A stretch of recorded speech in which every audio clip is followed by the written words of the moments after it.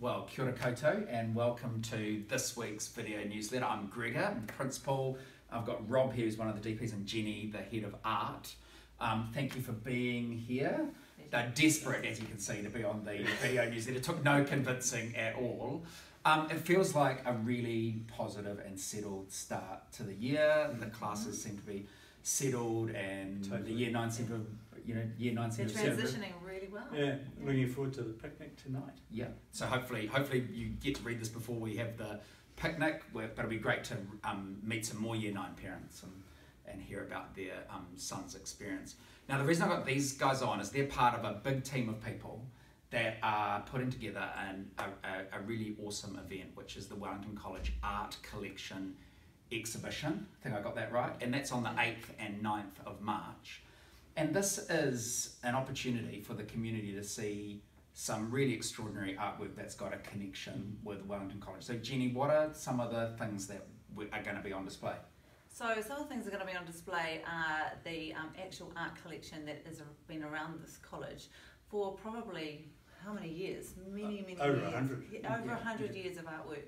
So we're going to be displaying that, as well as we've got a whole range of student artwork. So it starts from year 9 with contemporary collage, we've got printmaking, we've got a whole lot of paintings from last year's students. We've got boys that have got scholarship over the last year with their work showing. So I'm really excited about it. So in that historic collection, there's some McIntyres. Well, around the school in the archives and hidden away almost in offices, there's a whole lot of artwork that has been here for a long time. And Peter McIntyre features. We've got 3 Peter McIntyres. When he was the official war artist, he painted a couple of paintings of Sir Bernard Freiberg, who is our eminent old boy, of course, and the college is lucky enough to have a couple of those. Yeah.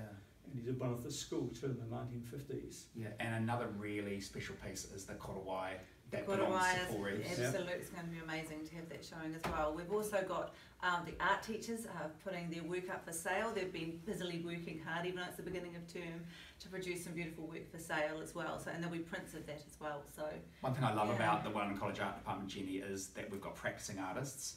Absolutely. And one of our school values is learning together, that idea of ako.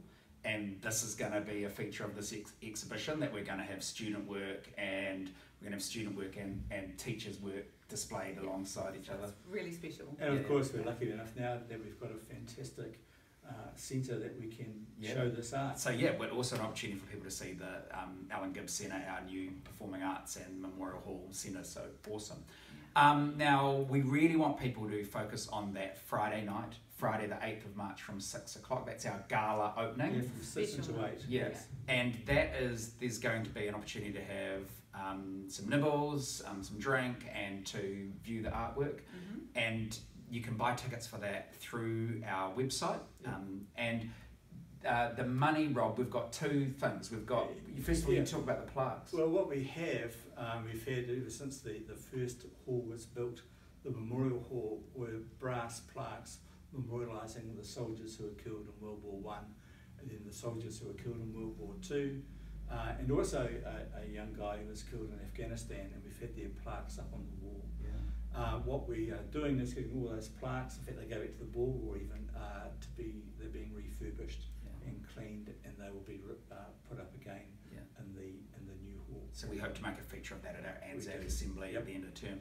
And Jenny, there's also a key piece of equipment for the art department. Absolutely, we're hoping that there is a little bit of left over for the etching press that's desperately needed in one of our art rooms. So fingers crossed.